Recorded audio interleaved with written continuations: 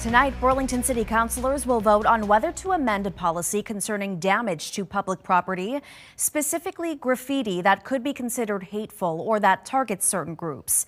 But as NBC5's Anna Goober explains, it's raising questions about First Amendment rights. Well, some people we spoke with say they see graffiti like this as a form of freedom of expression. Others say it takes away from Burlington's small city aesthetic. But when people paint graffiti like this with the intent to be hateful or malicious, well, now city leaders want to give the targeted victims the right to sue for damages.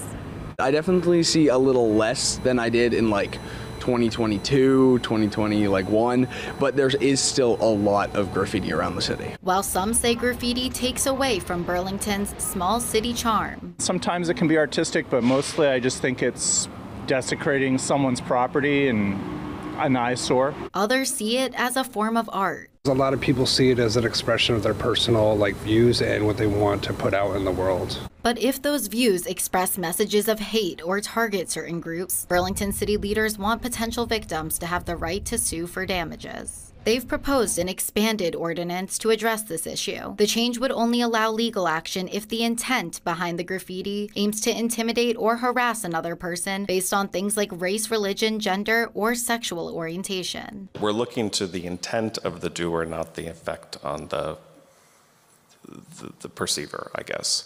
And it would have to be shown that the doer had a malicious intent, which means they acted with a conscious disregard for the rights and safety of others, and that their intent was to intimidate or harass somebody.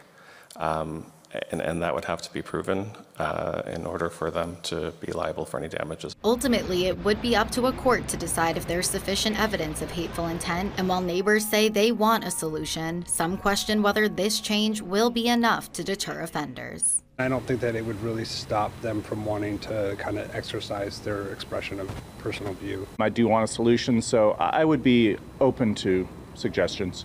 And if you want to learn more about this proposal, come out to the City Council meeting tonight. It starts at 6 o'clock at Burlington City Hall. In Burlington, Anna Goober, NBC5 News.